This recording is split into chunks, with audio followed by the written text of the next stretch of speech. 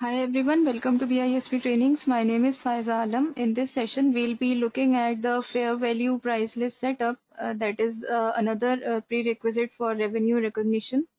So let's begin.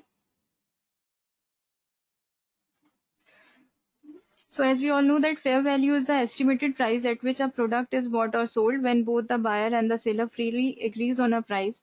So in NetSuite application, fair value price is used to allocate the revenue in revenue arrangements. The fair value price list enables us to create different fair value rules for different items and different item revenue categories. And its basic setup includes adding fair value formulas, then adding fair value dimensions, and then we can create the fair value price list after setting up all these things. So this is about the basic setup. So in the NetSuite application, for creating a fair value price list, we have to first define the item revenue category. So what is item revenue category? It is a classification for items that have similar characteristics and revenue allocation requirements, and we can select an item revenue category when we are setting up a fair value price list instead of selecting individual items. So when we are having and we want some two or more two or three or four items and we want to put it into a single category, so we can do it by taking the help of item revenue category. So for that we can go into setup accounting. Here we have the option of item revenue category. So you can see that these two categories have been created. If we want to create a new category, we can click on it. So here we have to provide a distinct name to it. Let's take revenue category 03. If any description is required to be provided, so we can provide it. Then item options, how many items do we want to keep in under this category, so we can mention those item number here. This fair value of formula, we can set a fair value formula for this item revenue category. So I am taking here this one. This fair value range checking policy is like here we have to select a value as the default for fair value price records that are created for this item revenue category and for items that are included in this category. Here we have to define certain ranges. So for that we have these options: boundary, fair value, high and low. So if the discounted sales amount is between the high and the low value of the range, so it is used as the calculated fair value amount.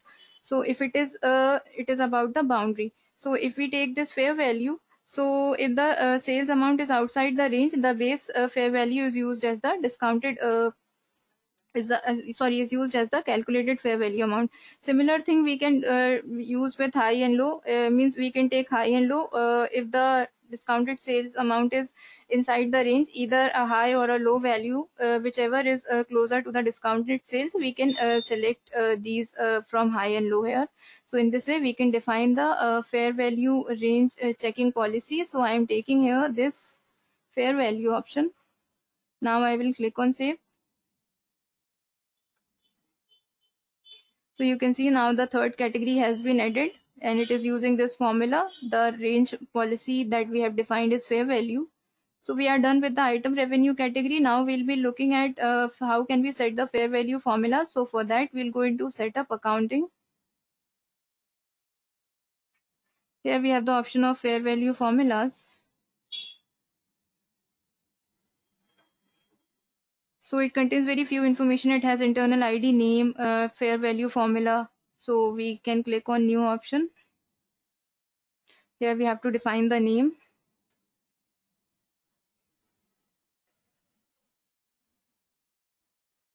When we can provide a description, we do not want to make this inactive.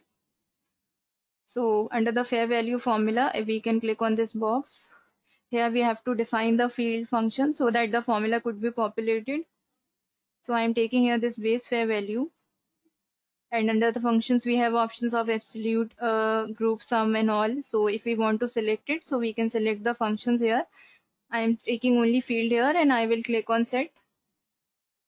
Now the formula has been set up. I will click on save. So you can see that formula formula underscore 05 has been saved. It is not active, it is the active one. Now, after setting up the fair value formula, we have to set the fair value dimensions. So what are fair value dimensions? These are all the fields that we add to our fair value price records. Again, for that, we'll go into setup accounting.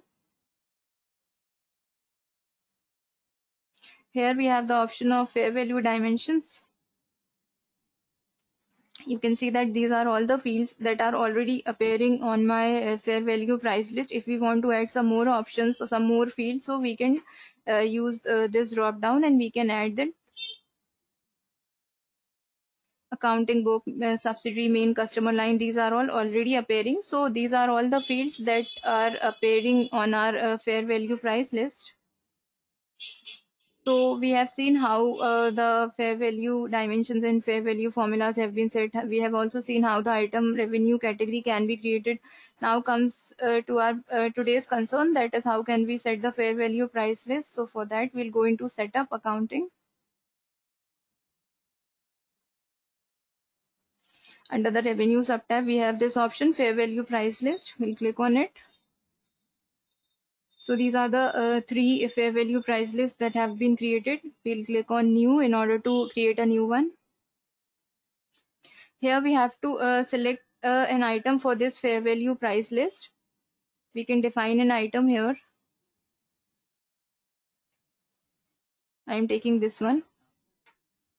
And we can leave this item field blank if we want to. So if we are taking any of the item revenue category here, so you can see that now the fields of low and high value are available for providing the values. If we are not selecting any category, so we will not be able to provide any range for high and low values. So for providing any range, we have to select an item revenue category here. Then this base fair value, here we have to enter a base fair value for a unit of items, and this value is used in fair value range checking policy. So here I am mentioning this base fair value.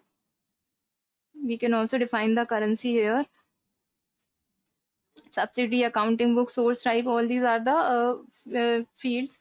Now if we move here for the fair value range checking policy, so this option has populated here followed by the revenue category that we have selected. So if we select any other category, if I select this revenue category 3 here, so the range checking policy has been changed accordingly. This is about the unit of measures. Now we have to provide, as we have selected a range, some range here, so we have to mention a low value percent and high value percent. So I am mentioning here 40%. So 4000 has been appearing. Now for high value percent, also I have to mention certain percentage. So I am taking here this 150. Now the high value has been arrived. If we want to include this fair value price list as under the VSOE, so we can check this box. The default fair value formula. These are the three formulas that have been appearing. So I'm taking this one that I have created. This start date is like this is the date that this fair value price would become effective. We can provide a date so that this fair value price list become effective. If we do not want, so we can leave this field blank here. This is not the mandatory one. And you can see these are all the dimensions that we have set under the fair value dimensions.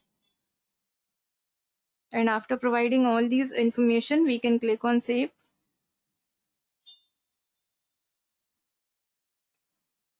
Now you can see that this is the one price list that we have created. Its currency is GBP. The base fair value for it is 10,000. The revenue category that I have selected is 3. The item that I have taken is ADSL2 modem router. So whenever any sales order or invoices would be transacted, this base fair value would be used, followed by the range checking policy, that is fair value here. And it has also certain low values and high values percentage I have defined. So in this way, this fair value price list can be set up. So that's all about the topic. In case of any doubts and consultations, you can reach out to us at www.bispsolutions.com. Thank you.